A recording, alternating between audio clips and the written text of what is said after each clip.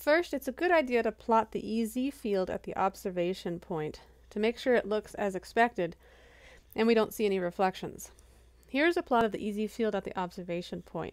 We can see that there is a time delay from the start of the simulation to when the wave reaches the observation point. Then there are some transient fields that are excited by the transmitter being turned on, and they propagate through the observation point. And then we can see that we reach a sinusoidal steady state.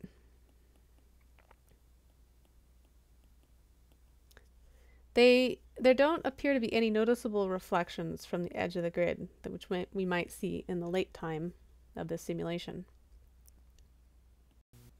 And this is what I got for the relative error. We can see that this relative error is not as good as what we saw in one dimension.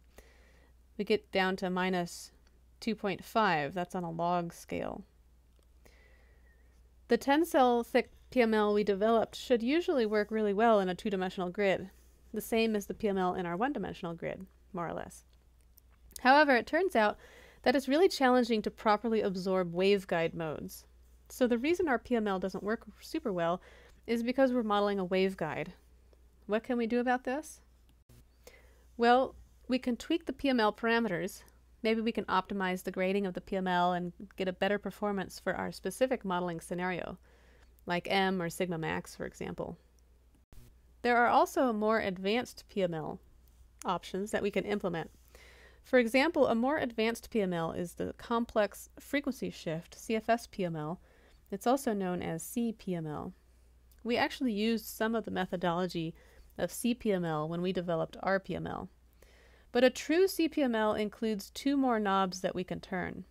That is, when we were developing our two-dimensional PML, we set this S, this tensor coefficient, EZX in the PML region, we set it equal to 1 plus sigma EZX in the PML, that's an X, over J omega epsilon.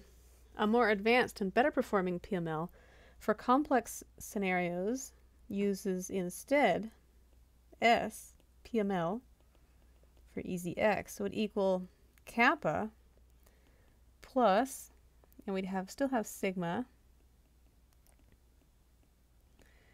all over alpha X plus J omega epsilon.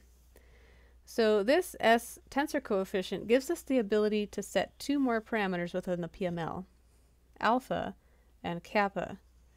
So what kappa does is it amplifies the attenuation of the wave in the PML, and alpha here shifts the pole in the complex plane away from the origin. So since as the frequency goes to 0, this sigma over J omega epsilon will get closer to 1 over 0.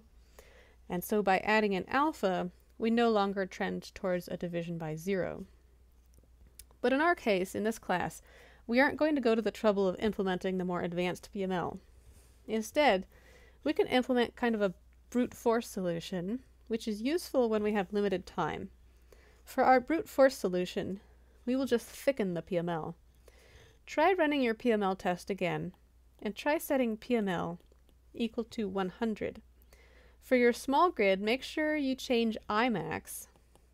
So Imax is going to have to change a little bit because we have a thicker PML. Before we assumed a 10-cell PML. Keep your observation point at I equal 140, and that'll help you to figure out what Imax needs to be equal to.